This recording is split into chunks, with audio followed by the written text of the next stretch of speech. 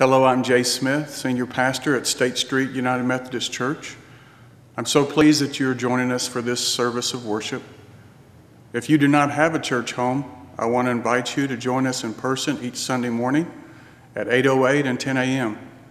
We're located at the corner of State and 11th Streets in Bowling Green, and you can also find us on our website at www.statestreetumc.org. And now may you be blessed by this service of worship. You have made us all part of your family. Help us to welcome each person who enters here as part of that family, even if they do not look like us, talk like us, dress like us, or even believe exactly as we do. Help us to see one another as you see us, not perfect, but forgiven. If we stop to consider this great gift of adoption into your family, we are overwhelmed by your acceptance of us. Far too often, we act as if the relationship with you is our prerogative, as if we somehow do you a favor by participating in it, instead of acknowledging the enormous gift of your grace, which even makes it possible. As amazing as it is that we can invite you into our lives, it is even more astounding that you have invited us into yours. Just like those first disciples, we do not fully understand. We do not always do those things that you have clearly asked of us. Forgive us, God, for all of the ways, big and small, that we just try to fit you into our lives rather than making you the center of it. Forgive us, we pray, God, and lead us into joyful obedience. We pray today for all of those whose daily struggles threaten to overwhelm them, whether those be financial, medical, occupational, or even just basic survival. We ask that you would meet each of those needs and give us your strength to carry on. We ask that you especially be with the firefighters who even this day battle tremendous blazes which threaten lives and livelihoods. We ask a special blessing on our teachers, school staff, and students as they have gone back to begin a new school year. We pray that our schools will be places of peace and security, of learning and growing. We pray that you will help those who love you show that love to others and be a blessing to all they meet in their classrooms, the cafeteria, in the hallway, on the playground, wherever they may find themselves. We ask that you would help each of us to share your love and invite others into the relationship with you that we enjoy so that your family might grow. And we thank you for your Son, our brother, and our Savior, Jesus, who not only showed us the way, but became the way for us. It is in his holy and matchless name that we pray together the prayer he taught his disciples to pray, saying, Our Father, who art in heaven, hallowed be thy name. Thy kingdom come, thy will be done, on earth as it is in heaven. Give us this day our daily bread, and forgive us our trespasses, as we forgive those who trespass against us. And lead us not into temptation, but deliver us from evil. For thine is the kingdom, and the power, and the glory forever. Amen. It's now time for us to return to God a portion of what God has already blessed us with. So I invite our ushers to come forward at this time to receive God's tithes and our offerings. If you have loose change, hang on to that for just a few more minutes. We'll be gathering that soon.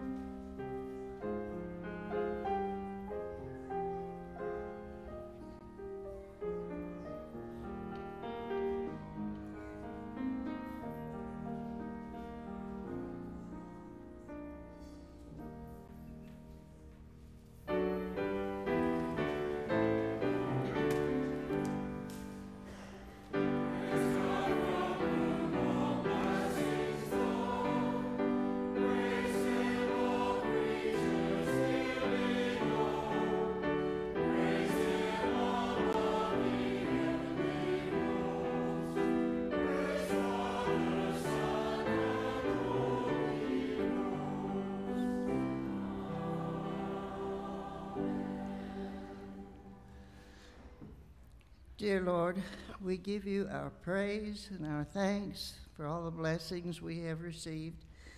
We are so grateful to be beneficiaries of the wonderful world that you've made for us.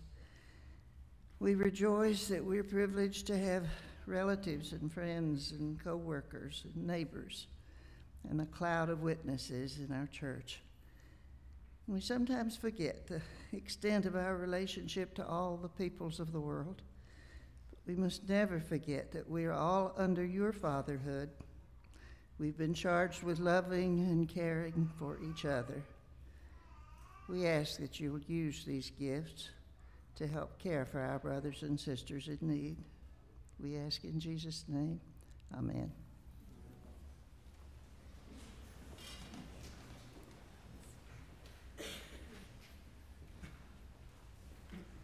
I invite all the kids to come down front, and if you have brought your backpack, bring that. And today, if you would, find a place along the altar rail, somewhere on one of these cushions on the front, okay? And we'll bless these backpacks this morning.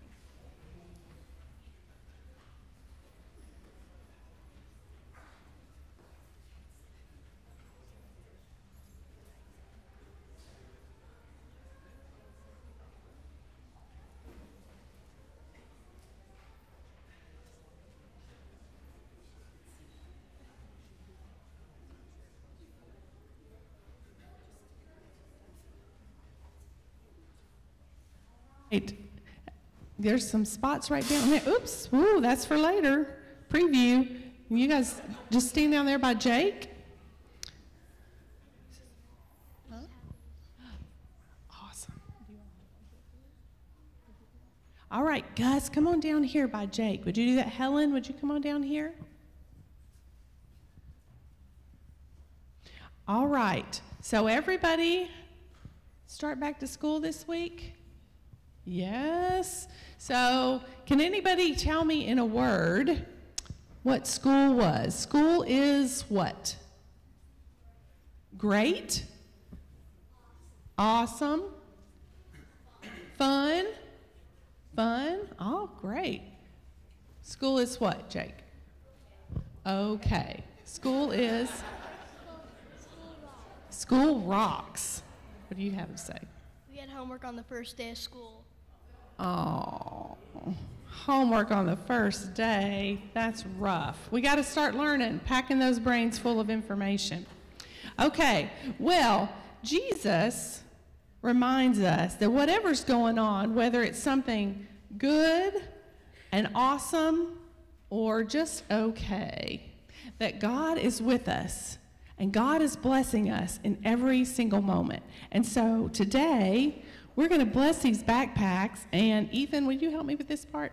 We're going to make sure everybody gets a backpack tag and a blessing page. So I need you to unzip your backpacks, and when we come around, we're going to put these in your bags. Would you take a handful and do that side over there? All right, everybody get your backpacks ready. Ethan and I are going to come around and make sure everybody gets a blessing tag. We're going to slip these right inside. It makes it easier to keep up with. Have you got yours from last year? Now you can have two. All right, here's one for you.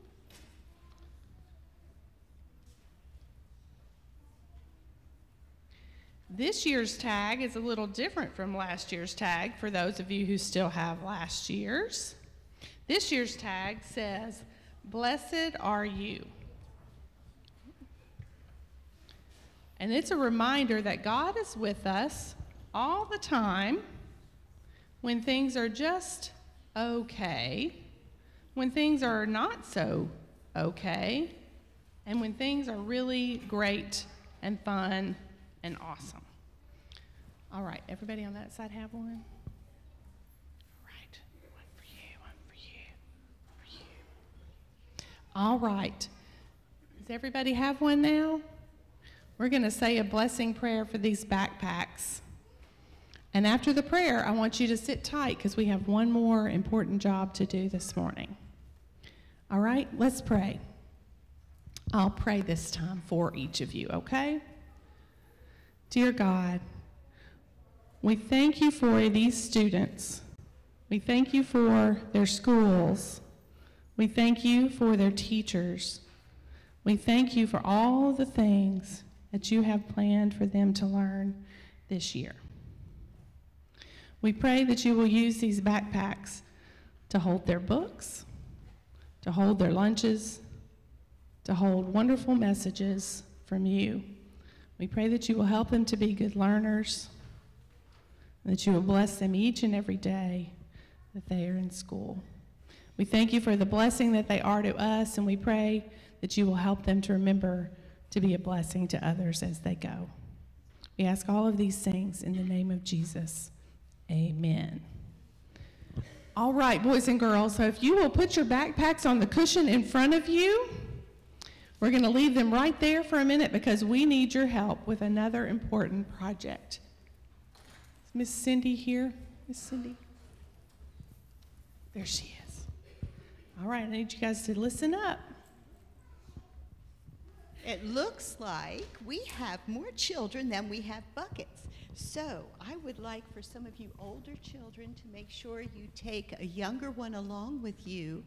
And maybe if we can have a few start in the very back, and a few start in the middle, and a few start in the front, we can make a joyful noise and help provide food for children on the weekends that don't usually have food on the weekends. And you just don't know how heartwarming you all are for us. Just the idea that we know that when you go home on the weekends, you have people that are interested in what's inside your backpack, and you'll have food to eat, and you're just such a blessing to us and to others. And your Joyful Noise collection is a way to show that. Thank you so much. Like, let's get some buckets. And, all right. Alex, can you find a buddy? Yeah. No. You don't take the money. Here's the bucket. Yeah, she's going to go up to the flyer with Mommy.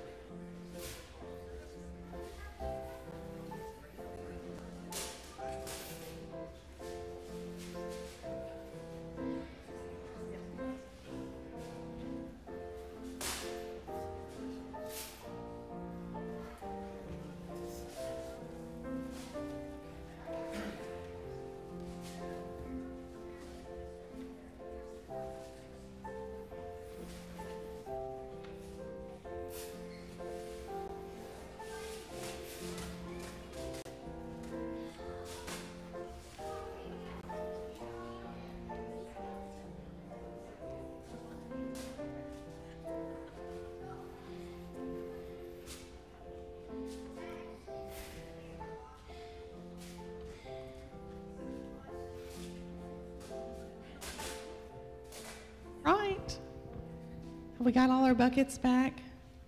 Awesome job, everybody. Thank you all so much. Let's bless this offering, and then we'll go to Children's Church, all right? Grab your backpacks. Let's have a prayer. This one I would love for you to help me with, okay? Would you say this one with me? Dear God, thank you for blessing us. Thank you for blessing us So that we can be a blessing to others. so that we can be a blessing to others. Please use these gifts to help children To help children not be hungry. not be hungry. In Jesus' name we pray.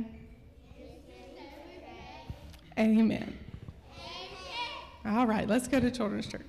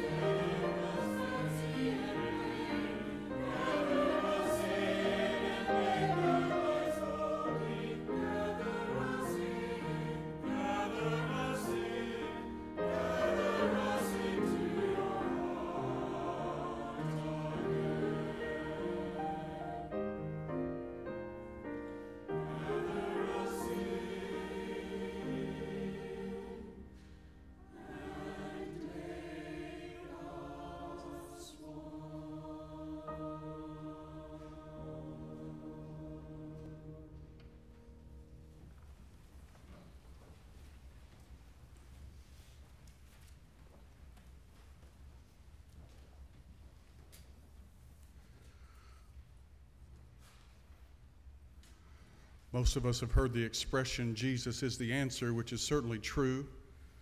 Jesus is the answer, I believe, to life's deepest longings. But you may or may not have known that Jesus asked in the Gospels over 100 questions. And so we're considering what it means for Jesus to be not the answer, but the question. And we're looking at these series of messages, some of the questions that Jesus asked his disciples and that others who are gathered around him in those teaching times. Today we continue with a scene where Jesus is teaching in a home. We're not sure whose home, but he has a crowd gathered around him, and his mother and brothers come looking for him, his family. And they're prompted to ask Jesus to come and see them, and Jesus raises an important question when he finds out his mother and brothers are looking for him. This story is recorded in Mark chapter 3, verses 31 to 35. For those of you who are able, let us stand together in honor of the reading of the gospel. Mark chapter 3, verses 31 to 35. Listen now for the word of the Lord. Then Jesus' mother and brothers arrived. Standing outside, they sent someone in to call him. A crowd was sitting around him, and they told him, "Your mother and brothers are outside looking for you." Jesus asked, "Who are my mother and my brothers?" Then Jesus looked at those seated in a circle around him and said, "Here are my mother and my brothers. Whoever does God's will is my brother and sister and mother. This is the word of God for the people of God, and thanks be to God.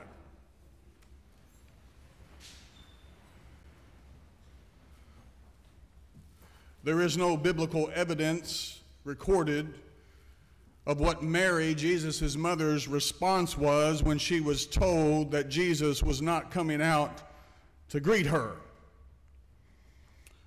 Mary's reaction is not recorded, but I have only wondered through the years why she seems, what she would have said, what appears to be a snub to her request to see her son. Did you tell him we were out here? Yes, ma'am. Did you tell him we want to see him? Yes, ma'am. Did you tell him his mother wants to see him? Yes, ma'am. What did he say? Ma'am, he said, who are my mother and my brothers? And then he said, whoever does the will of God is my brother and sister and mother. He said, what? He said, those who do God's will are my mother and brother. I tell you what, you go back in there and you tell him his mother is out here to see him. I brought him into this world, and you know the rest.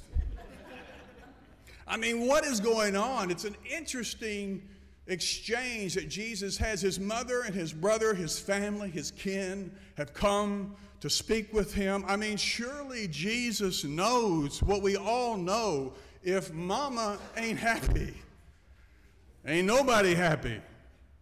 What is he doing? Is Jesus against his family? Is Jesus against the family? I don't know about you, but I thought the church was supposed to be about family values. I thought the church was to be about the family. And Jesus, in this exchange, he is downright rude to his very own mother and brothers. What's Jesus doing? What is Jesus up to? Well, Jesus is not against family, and Jesus doesn't want us to be against our families either. I don't think that's what he's up to here. If you had or have a loving mother and father, then thank God for that.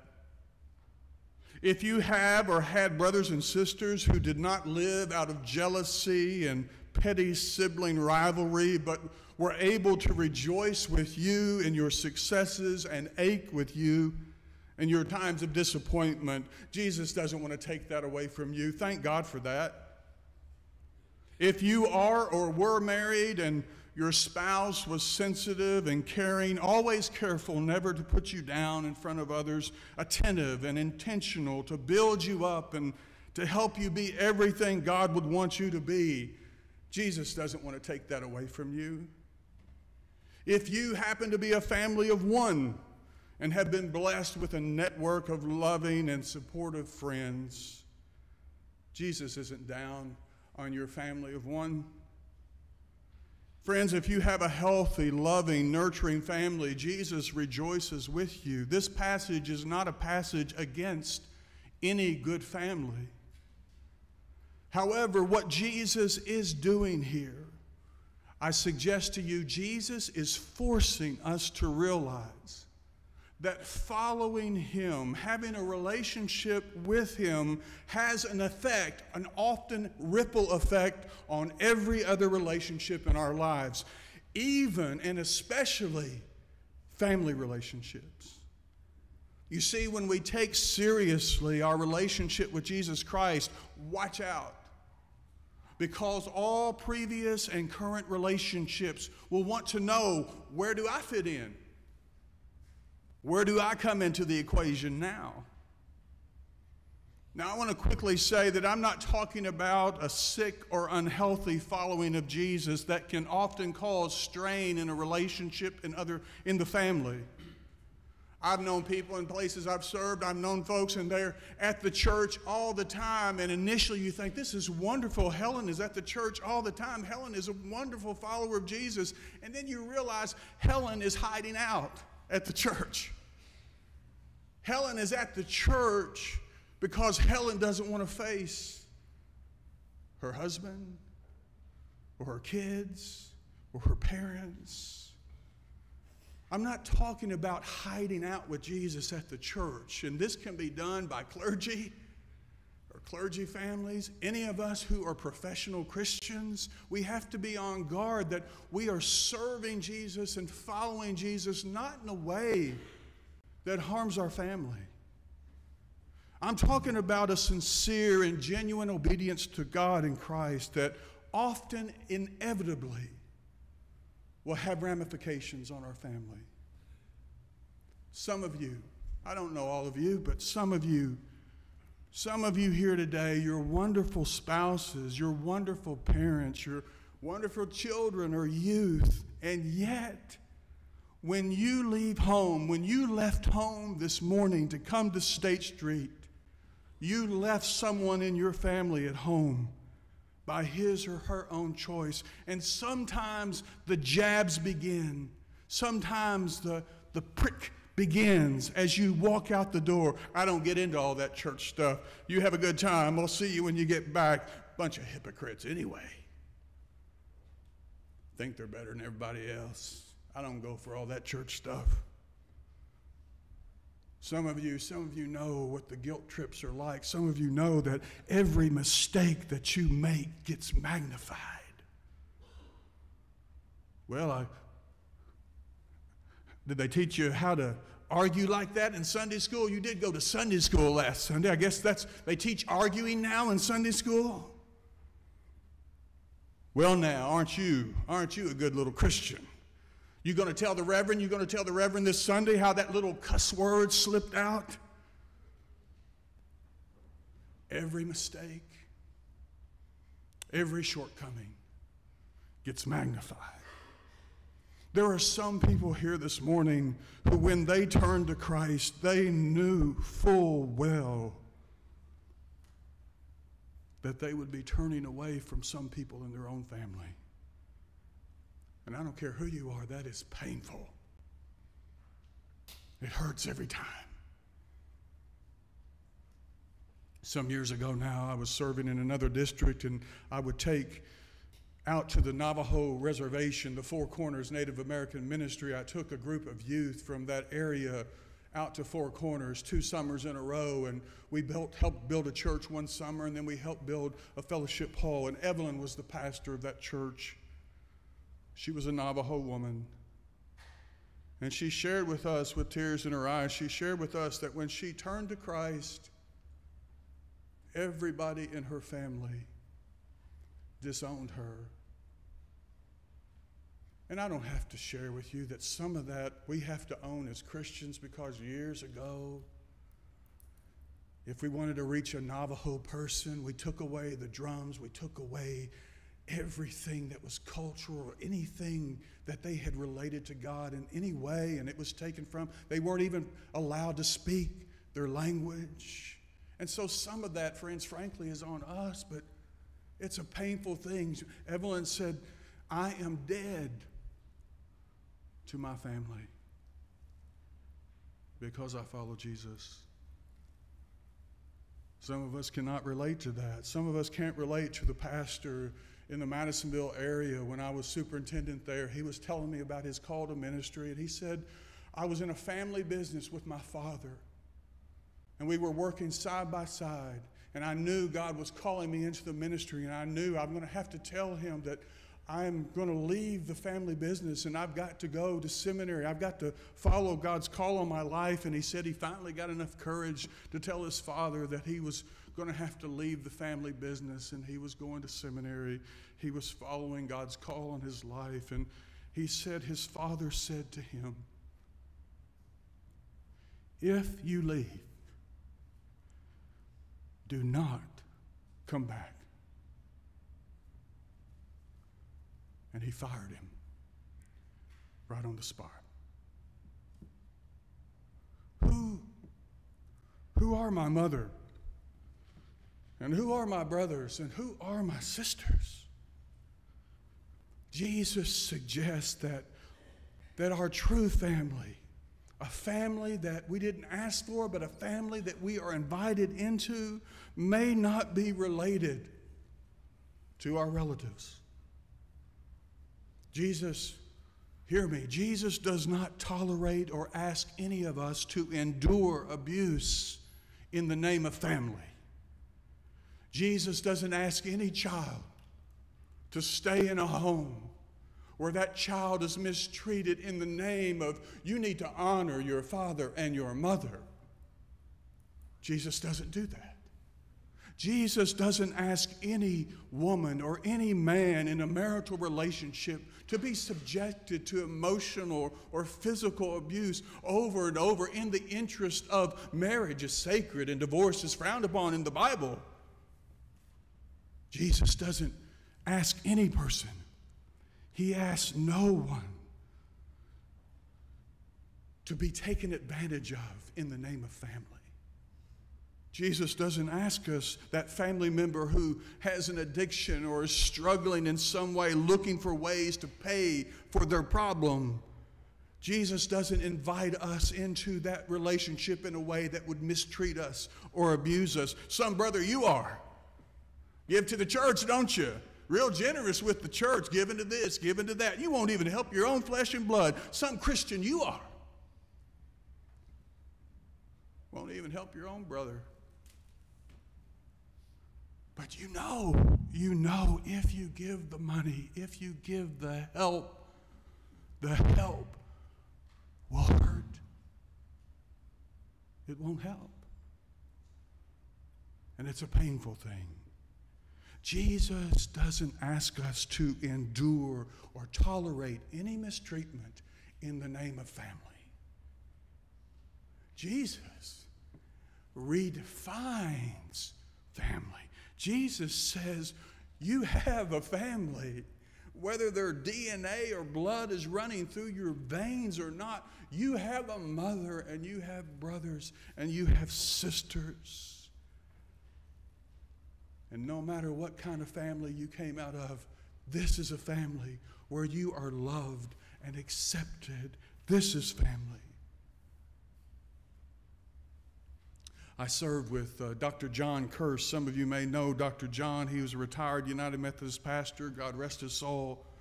And he was on staff at the Crestwood Church when I went there to be pastor many years ago. And Dr. John was a wonderful soul, wonderful spirit. He would walk with a cane. He'd come out on Sunday morning and he would take the cane and he would do a Bob Hope imitation. He'd do a golf swing with that cane. Just marvelous spirit, wonderful spirit. And he told me this. We were baptizing someone in the service one day, and this was an expression he used. I've never forgot it. He said, Jay, remember, water is thicker than blood.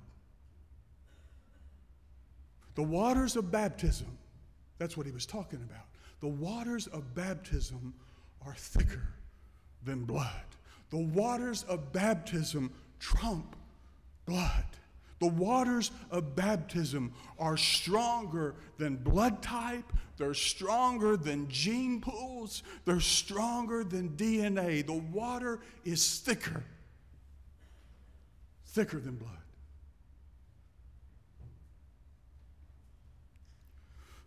Several years ago now, a friend of mine said to me probably what is one of the nicest things anybody's ever said to me. I get a lot of things said to me.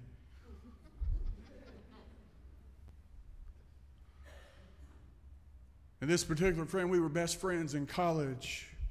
He was the person that I told, the very first person I told when I was accepting my call to ministry.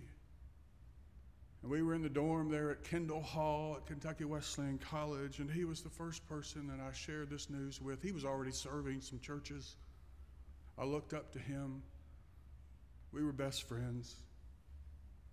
I knew a lot about him. I knew a lot about his strained relationships in his own family with his mother and his father and his two brothers and sisters. And I knew some of the dysfunction, some of the bitterness, some of the hurt and strain through the years. And I got word. My parents actually called me, and they said, I don't know if you heard, but Ricky's, I said earlier in the first service, his father, it was actually his mother. His mother had passed. His father had died many years before. And so they told me that there was going to be a service for his his mother, and you know how it is. You kind of lose touch. You kind of drift away from persons that you're close to.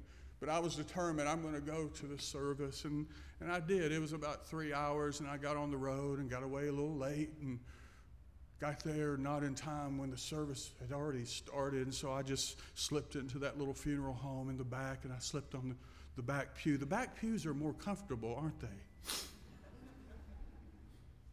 And I slipped into that funeral home, and I took my place. He wasn't aware I was even there in the service. They held the service, and after the service, I slipped out to my car and got in the procession to go to the cemetery. And it wasn't until after the graveside service there, as the family was milling about and kind of making their way away from the grave, that we finally made eye contact. He didn't know I was there, and he came over and he hugged me.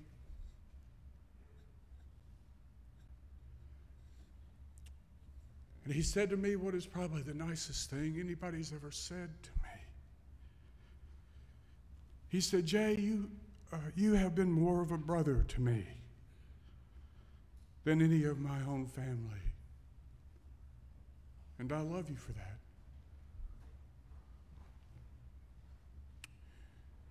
And I hugged him back and I said, "Rick, water is thicker than blood. I believe that. And I love you too."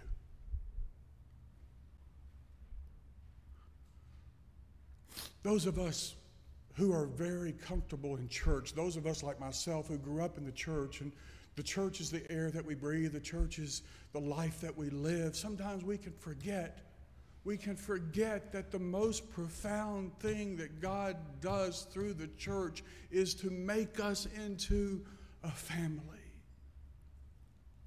And just like any family, we fight sometimes and we disagree sometimes, and we're up and we're down. And yet there is this tenacity that God's grace gives to us to shape us and to form us into a family. And we should never take that for granted, because the world is hurting for a sense of community, a sense of being part of a family where love and acceptance reign. If you don't believe that, watch the news later. There will be demonstrations, or there will be people who even today, because of the color of somebody's skin or their status in society, whether their education level or what they make, will be treated unfairly. Some people, don't be naive, some people do not want a family within the world. They don't want what the choir was singing, "Gather us in, all creeds and all colors, gather us in the fancy and the plain." There's a lot of folks in the world today that don't want that. That makes our needing to represent that even greater in the world today. Some of you might be thinking, that noisy offering, those cans, that was kind of, what was that about? That was about the fact that we believe that any child who doesn't have food on the weekend is our responsibility. That's our child. We don't ever say, "Well, not my kid, not my problem." So these noisy cans, they remind us that every child in this community, if we have a way to help, we're determined to do it. Why? Because God has offered us this family that we're a part of.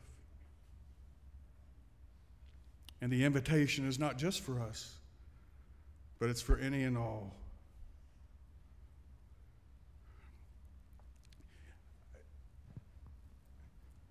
Who in here can name everybody else in here? Look around. I want to give you a few seconds. Anybody? Can anybody name?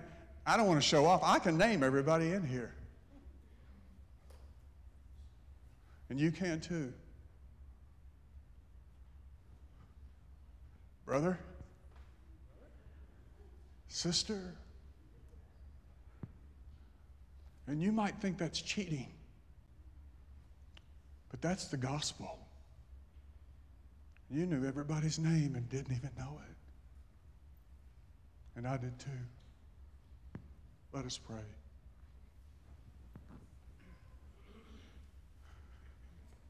Gracious and loving God, we thank you for the gift of this church family, for the gift of your family on this earth that you call us to be in relationship. We thank you that you have created us and every human being in your very image. And you seek to recreate us in Christ Jesus. You seek to shape us through the power of your Holy Spirit into a family, into a new creation, so that we might be a blessing, not just to ourselves, but to this community and to the world that you came to save in Christ Jesus. Oh God, we thank you for every sister and every brother who is with us in this holy place this day. Help us to extend that invitation to others that do not know what it means to be part of a family. We thank you for this in the name of Jesus Christ, who is our Lord and Savior. He is our brother and he is our friend. And all God's sisters and brothers did say, amen.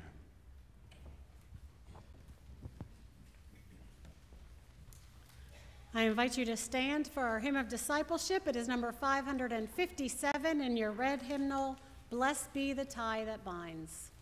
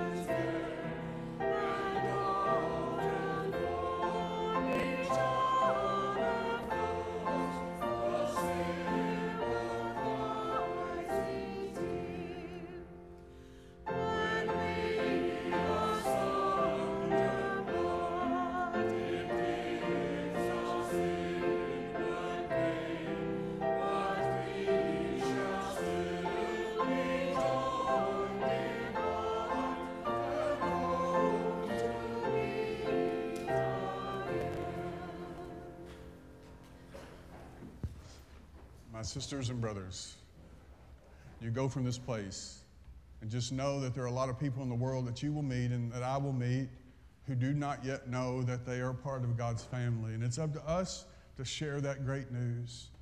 Do it with joy and do it with love and kindness to the glory of God, the Father, the Son, the Holy Spirit, and all God's sisters and brothers did say,